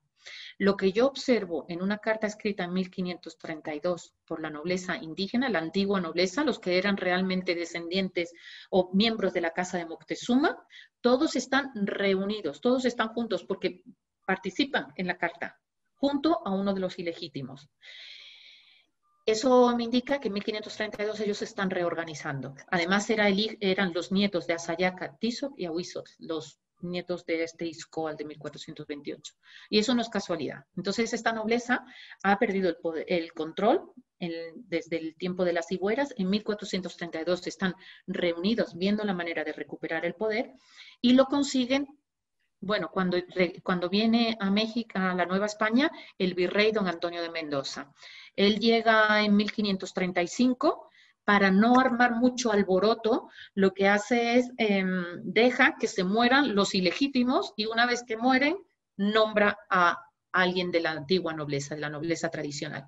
En el caso de Tenochtitlan, el trono lo toma un señor que se llama don Diego de Alvarado Huanitzin o Panitzin, que era sobrino de Moctezuma y estaba casado con su prima hermana, una hija de Moctezuma Xocoyotzin. Y con él se recupera o se restablece la nobleza tradicional en Tenochtitlan. Y esto sucede en 1538. Y bueno, ya a partir de ahí, la Casa Real de Tenochtitlan sigue con sus miembros, los descendientes del fundador de la Casa Real, que se fundó en 1325 con Acamapixtli, y ellos siguen gobernando hasta 1565. Ya ahí hay una ruptura, bueno, por diferentes motivos, pero hasta 1565 sigue gobernando la nobleza tradicional después de ese lapsus post-conquista. Sí. Muchas gracias. Preguntan si sabe cuántos hijos tuvo Moctezuma. Como digo, yo ahí en el cuadro que puse tengo registrados a todos esos. ¿Que tenía más? Parece que sí, pero las fuentes son muy selectivas. De hecho, las mujeres normalmente no son muy importantes los documentos, son importantes cuando el matrimonio, por alguna razón, ella no tiene el estatus suficiente para ser la madre de un tlatoani, o porque hay algún problema, algo raro, algo pasa con ellas, entonces generalmente las nombra, pero no siempre, las fuentes son selectivas. Entonces, Tenochtitlan lo que hace es seleccionar a las mujeres que fueron más importantes para los tenochcas, pero si una mujer venía de Texcoco, por ejemplo, ¿no? Sabemos que fue el caso, a lo mejor los tenochcas no la nombran porque para ellos no es importante. Sin embargo, en Texcoco, los que escriben las crónicas, a quien resaltan es a esa mujer. Si la mujer venía de otro pueblo, Ecatepec, ellos sí van a hablar de la mujer de Ecatepec que se casó con Moctezuma, pero para los tenochcas esa mujer no era tan importante como para ellos. Entonces ese es el problema que tenemos con estas fuentes, sobre todo genealógicas, que son muy selectivas. Y normalmente también cuando nombran a hijos es porque gobernaron en algún lugar, otros no gobernan en ningún sitio y no sabemos nada de ellos. De hecho, algunas veces cuando se dan las relaciones de hijos, empiezan a nombrarlos y dice, y una hija cuyo nombre no se sabe, y otro hijo, y otra hija, y no sabemos. Bien, bueno, Mike Soriano dice que Xicotencatl Acayatzin, Grana Guerrero Tlaxcalteca, que es muy importante que usted haya mencionado que fue quien salvó a su hermana y no Pedro de Alvarado. Ajá. Vale, eso es un comentario nada más, ¿no? ¿O es Sí, pregunta? solo un Ah, comentario. sí, sí, sí. Bueno, sobre todo eso, ¿no? Que son lo que pasa es que quien la salva no se dan los nombres de los hermanos que la salvan a ella. Pero no sé si él, porque él menciona a Xicotenca, la Sayakatsin, pero no estoy segura si él está ahí en ese momento. Creo que no, ¿eh? Pero no sé, es una duda que tengo. Gracias. Al contrario. ¿Se eligieron a conveniencia los documentos? ¿Bajo qué criterios se determina la veracidad de un escrito? ¿De un documento escrito? ¿Es la pregunta? Sí, Bueno, nosotros como historiadores trabajamos con todas las fuentes que tenemos a nuestra disposición. Yo no solamente trabajo crónicas, sino que también trabajo documentos de archivos. Los documentos de archivo a veces son inacabables. No es que no tengamos una vida para trabajarlo, sí la tenemos. El problema es el sistema, que hay que entregar resultados. Usted dijo que en 3 años terminaba el proyecto, pido una prórroga, puedo pedir 2, pero yo no puedo pedir más. Y el trabajo es muy lento. Entonces, yo uso todos los documentos a mi disposición. Algunos los tengo que dejar de lado, algunos puedo determinar que son falsificaciones, pero por eso quise terminar la conferencia mostrando esos ejemplos, ¿no? Lo más veraz es lo que se escribe al principio, o sea, o escrito por los testigos oculares, en este caso los conquistadores. Si yo digo esto, muchas veces me pueden criticar. Bueno, cuando no lo explico, la gente en el público me han llegado a criticar, pero tengo que explicar después que, que lo que dice Cortés no hay que creérselo tampoco al 100%. Cortés vino a México, bueno, a lo que hoy es México, sin autorización. Él sabía que le iban a quitar de en medio, entonces se vino para acá. Entonces Cortés tenía muchos problemas y su problema eran los otros conquistadores que lo fueran a quitar de en medio y que el rey lo desautorizara. Entonces cuando él escribe sus cartas de relación, yo, o sea, por eso digo, sé quién escribe y a quién le escribe y en qué situación le escribe.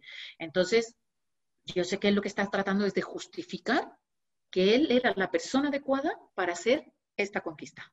Él era el idóneo y el rey no le tenía que caber duda. Entonces, cuando leo las cartas de relación de Cortés, yo tengo todo eso presente. Que a él no le cabe, o sea, al rey, y además siempre todo lo hace para el rey. Y no le quepa a usted majestad, no le quepa duda de que usted se nombrará emperador de estas tierras. Todos esos discursos, cuando yo los leo, yo estoy teniendo siempre todo ese tipo de cosas en cuenta. Cuando trabajo la información de Isabel Moctezuma, muchas veces no la escribe Isabel. Pensamos que las del siglo XVI parece que sí, o alguien muy de cercano de su entorno. Pero cuando son copias del siglo XVIII, y de repente me encuentro con textos que jamás he encontrado en el siglo XVI, pienso que esos no son tan certeros, que pueden ser falsificaciones.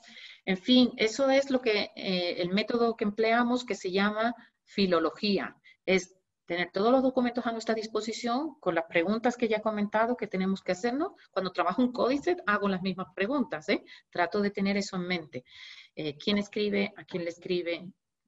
Porque los códices también son muy complicados y entonces, bueno, eso es lo que trato de dilucidar, ¿no? Y es una manera para hacer propuestas, porque al final todos los investigadores también, yo hago esta propuesta ahora, uy, qué buena es, pero eso sirve de trampolín para otro investigador de cara al futuro que avance también más en la investigación. Entonces, bueno, eso es. y sobre este mismo personaje, Xicotenca, te preguntan si fue bautizado. Está Xicotenca del viejo y Xicotenca del joven. A Xicotenca del joven lo mandan. Yo creo que no se llegó a, creo, porque no lo sé a ciencia cierta, los tlaxcaltecas, como hicieron los tenoscas, dicen que se bautizaron. Y tenemos en el lienzo de Tlaxcala imágenes de que se bautizaron. Pero este Xicotencal no tuvo nunca un nombre de pila del pila bautismal, o sea, un nombre cristiano. Ni Maxiscatzin tampoco. Sus descendientes sí, Lorenzo Maxiscatzin, bueno, no sé, hay varios descendientes que sí, pero ellos no lo tuvieron. Y el hecho de que no lo tuvieran, a mí me lleva a pensar que no se bautizaron, a pesar de que ellos en los documentos ponen que los primeros tlaxcaltecas, que los primeros en bautizarse en el centro de México fueron los tlaxcaltecas. ¿no? Hay una gran pintura allí en el convento, la iglesia en Tlaxcala, está el lienzo de Tlaxcala, pero el lienzo de Tlaxcala se pinta pues en la segunda mitad del 16, porque se lleva a Felipe II como regalo de cumpleaños. Entonces, bueno, eso es lo que ellos dijeron. Pero el hecho de que no tengan un nombre cristiano a mí me lleva a dudar de que llegaran a bautizarse.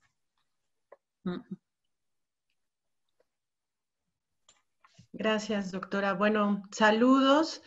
Excelente ponencia, dice Salvador Domingo. Muchas gracias. Preguntan, ¿dónde se pueden ver esos documentos de los que mencionó usted y en qué archivo? Yo principalmente he trabajado en el Archivo General de la Nación, ahí en el Palacio de Lecumberri, al lado de San Lázaro, Metro San Lázaro. Ahí están todos esos documentos.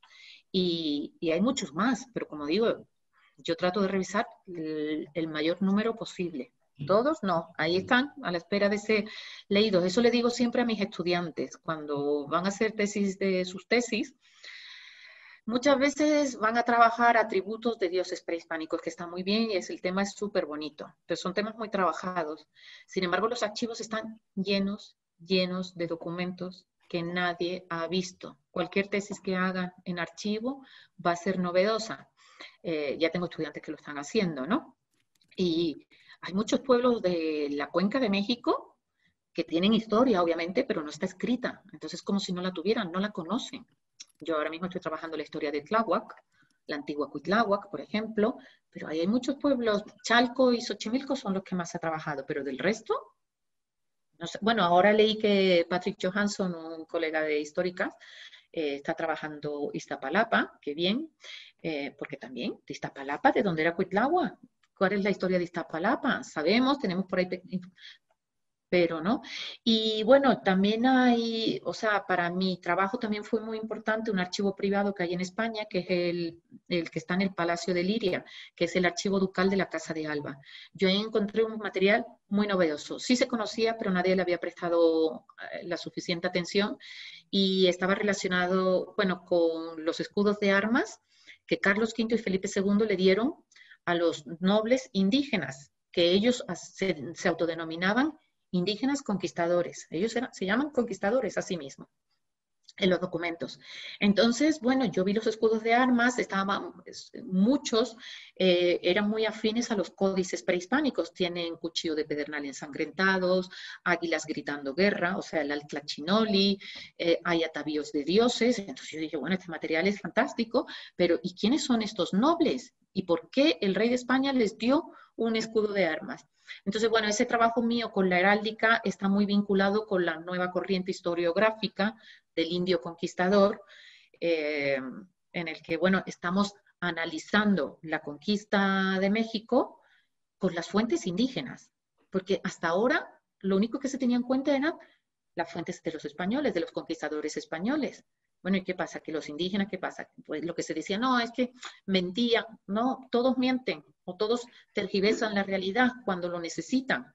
Entonces, por eso digo, pero por lo menos ahora hay una historia más equilibrada, en el sentido de que, bueno, ni los españoles ni los indígenas, o teniendo en cuenta la visión de las dos partes. Y creo que con eso se ha avanzado muchísimo, ¿no? Teniendo en cuenta estas fuentes. Gracias. El Gracias. Archivo de Indias es otro de los grandes repositorios de documentos, perdón, de las Américas. Entonces, Archivo General de la Nación, Archivo de Indias, archivos privados, Biblioteca Nacional de Francia tiene muchísimos códices, el gran acervo de códices mesoamericanos está allí y aquí en México. Y bueno, luego también hay dispersos por el mundo. Muchas gracias, doctora. Dice Hortensia Hernández que hay, ¿qué nos puede decir usted sobre una carta del siglo XVI en donde se asegura que Moctezuma vivía en Mexicalcingo? No conozco esa carta, pero no la conozco. No sé si está publicada, yo no la he visto nunca. Pero hay que ver si esa carta ¿es realmente del siglo XVI o es una copia de una carta del siglo XVI y está manuscrita con una letra del siglo XVII y XVIII? Como no conozco la carta no puedo decir más, pero eso es lo primero que yo vería. Y voy a decir por qué. Entonces voy a explicar otra vez sobre el método, ¿no? Filológico. Yo después de este libro de Conflictos y Alianzas escribí el otro que se mencionó en la presentación, que es el de Verdades y Mentiras, en torno a don Diego de Mendoza, hacia Moctezuma. Bueno, ese material que utilicé para don Diego de Mendoza, o sea, mi idea era utilizarlo para mi primer libro. Pero cuando llevaba más de un año de investigación, me di cuenta que no se podía. Y me di cuenta por una cosa. La información era muy contradictoria. Era, bueno, increíblemente contradictoria. Yo no sabía qué hacer ya con todo eso. Obviamente había personas, otros investigadores, colegas, que ya habían trabajado un poco el material y ayudan a poner en perspectiva qué es lo que está pasando. Pero cuando yo dije, bueno, voy a separar los documentos que realmente son del siglo XVI y hablan de don Diego de Mendoza, pero de puño y letra del siglo XVI. Y voy a separar todos los de puño y letra del siglo XVII y XVIII, aunque digan que es una copia fiel del siglo XVI. Bueno, pues cuando hice eso, todo cayó por su propio peso, pero tardé un año y pico en darme cuenta. Entonces, de don Diego de Mendoza, realmente, del siglo XVI, hay un 4% de información, 5%. Del otro es el resto. Y así como don Diego de Mendoza aparece en el siglo XVI con ese nombre y apellido, en las del 17 y 18 cuando aparece como el Mendoza, Austria, Moctezuma. En el siglo XVI, don Diego de Mendoza es hijo de un tal Sayoltzin de Tlatelolco. En el 17 y 18 es hijo de Cuauhtémoc y doña María Xochimatzatzin, hija de Moctezuma Xocoyotzin. Entonces son reelaboraciones. Entonces hay que tener mucho cuidado con los documentos. Aunque digan esto es una copia fiel del siglo XVI, si la letra no es del siglo XVI, hay que mirarlo desde otro punto de vista. No quiero decir que sean todo reelaboraciones o falsificaciones, no, pero hay que tener ese tipo de cuestiones siempre presentes. Entonces, no sé, ese documento de Xochimilco desconozco cuál es, y no sé si la persona que lo está preguntando se está equivocando cuando están los Hernán Cortés con Cuauhtémoc en las Higueras, el que delata a Cuauhtémoc dice que se llama Mexicatzingo. Bueno, depende de la versión histórica que consultemos, dice que era de Mexicalcingo o de Tlatelolco, o sea, no coinciden las versiones, pero no sé, bueno. Bien, muchas gracias. Bueno, envían saludos desde Pensilvania. Muchas gracias. Y comentan, ¿qué tanto beneficio lograron los tlaxcaltecas al ser aliados de Cortés? Como dije al principio, muchísimos. Los tlaxcaltecas, bueno, hay un libro de Gibson, Charles Gibson, que para mí es genial, se han escrito también otras obras, otros libros buenos, pero ese libro de Charles Gibson, basado solamente en documentos históricos, es genial, genial. Y él muestra las tácticas de los tlaxcaltecas, no sé, es que él sabe cómo leer entre líneas. Tiene mucha agudeza, mucha intuición, pero no es la intuición, o sea, intuición que luego corrobora con documentos y muy sensible a la información que está en las fuentes. Entonces, él demuestra cómo los tlaxcaltecas, si hubieran podido derrotar a los españoles, hubieran acabado con ellos, pero sin ninguna duda. Viendo que no podían, un sector ya hemos visto que salía con los españoles. Y a partir de entonces no paran de hacer diplomacia. El rey de España, no solamente por los tlaxcaltecas, muchos otros pueblos también iban personalmente a España en comitivas a pedir privilegios. Y el rey en más de una ocasión dijo que por favor en una cédula real, dando orden de que no vengan más, porque eran gente que no paraba de acudir a España a ver al rey. Entonces el rey le dijo al virrey, oiga, solucionen ustedes los problemas que puedan allí en la Nueva España y los que ya sean casos más extremos, entonces que sí. Pero Charles Gibson, él en su libro nos muestra cómo hasta los 90 del siglo XVI las comitivas tlaxcaltecas seguían yendo allí.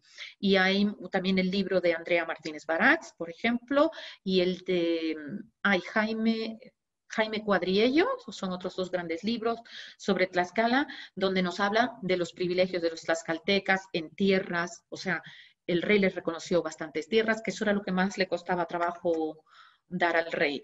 Tierras, escudos de armas, eso sí lo trabajé yo, o sea, los tlaxcaltecas son los que más escudos de armas tienen. Bueno, en la exención del tributo, Tlaxcala por haber participado en la conquista junto a los españoles no tenían que pagar el tributo obligado al rey de España. no sé, los títulos, cargos públicos, vestir como español, poder montar a caballo. Eso lo tienen varios miembros de la élite, ¿no? De diversos pueblos, bueno, varios, algunos, pero los tlaxcaltecas son los que más consiguieron gracias a esa labor de diplomática. Gracias. Al contrario, gracias. Dice Anacleto Morones, si usted puede recomendar alguna lectura para entender mejor la relación que había entre las ciudades del lago. Saludos desde Tlayacapan, Morelos.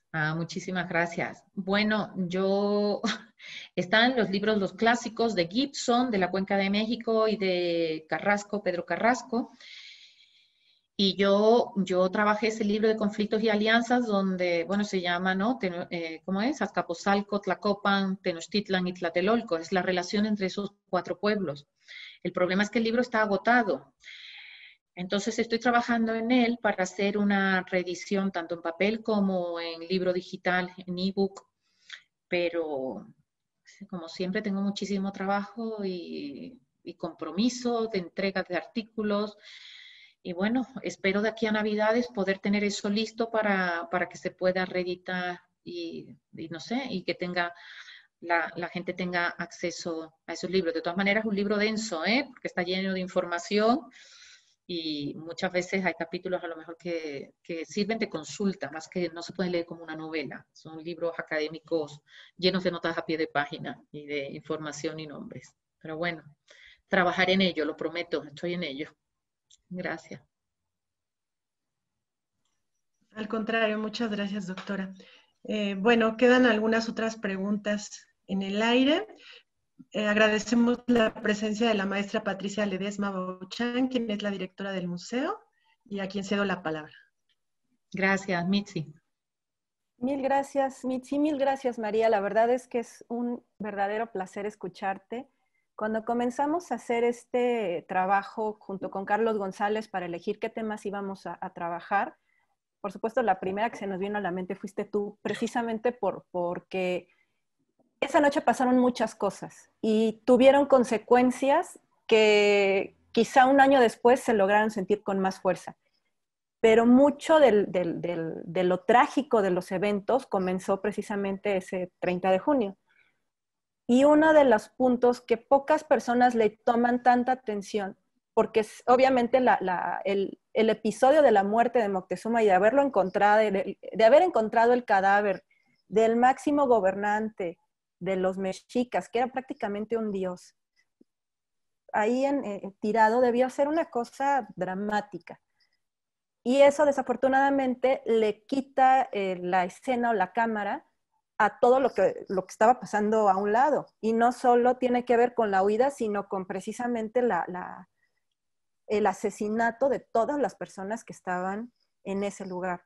Entonces, sí pensábamos que era muy importante pedir tu colaboración. Te agradecemos muchísimo que nos hayas apoyado tanto para el texto de Arqueología Mexicana como para ahora. Y es tema de una exposición completita. Muchísimas gracias, Pati. Porque siempre tienes tú esta bondad para hacer las cosas tan accesibles. La primera vez que yo te escuché, de verdad, estábamos todos con la boca abierta. Nos estabas platicando de la historia de las hijas de Moctezuma. Y bueno, pues tienes ese don. Por un lado, eres una mujer sumamente estudiosa y te vas hasta el fondo y te cercioras de que lo que estás diciendo realmente esté comprobado 1, 2, 3, 4, 5 veces. Es decir, no te atreves a decir cosas como por encimista. Y por otro lado, los temas que has elegido también no son tan sencillos de trabajar.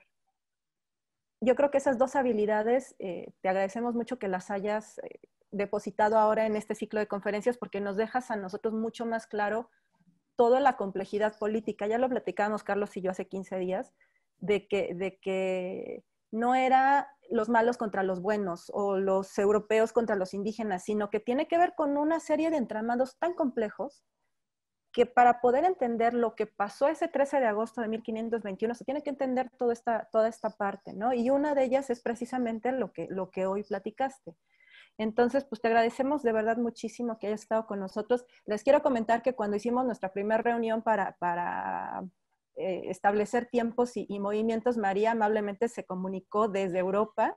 Ya para ella eran altísimas horas de la noche, entonces pues también te agradecemos mucho porque eso habla pues, de que eres una mujer súper comprometida y súper profesional. No, muchísimas gracias, Patti, por la invitación. Tú sabes que encantada siempre. La difusión para mí es una cosa importante, por eso también colaboro mucho con Arqueología Mexicana.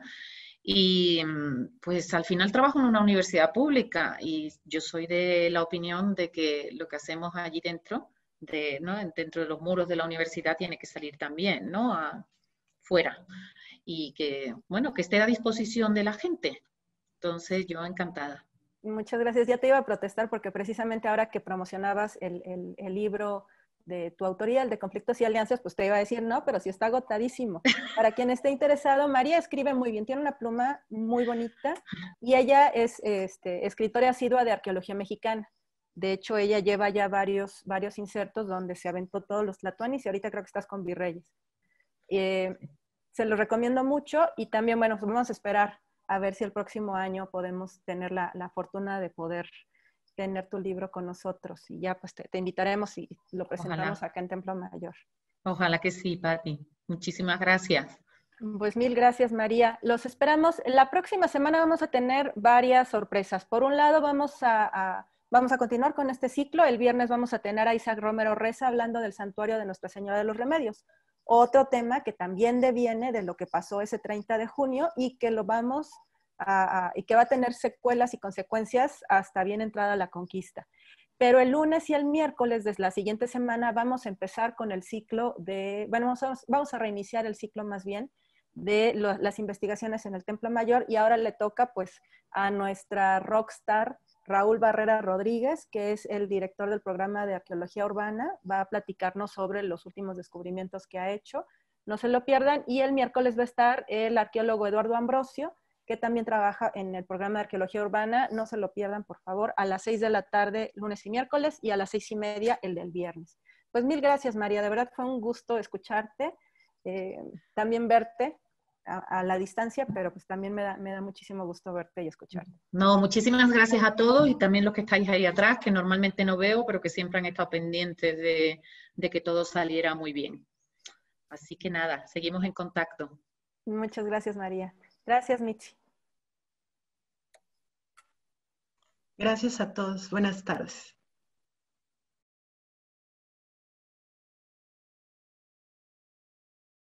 Instituto Nacional de Antropología e Historia. Secretaría de Cultura. Gobierno de México.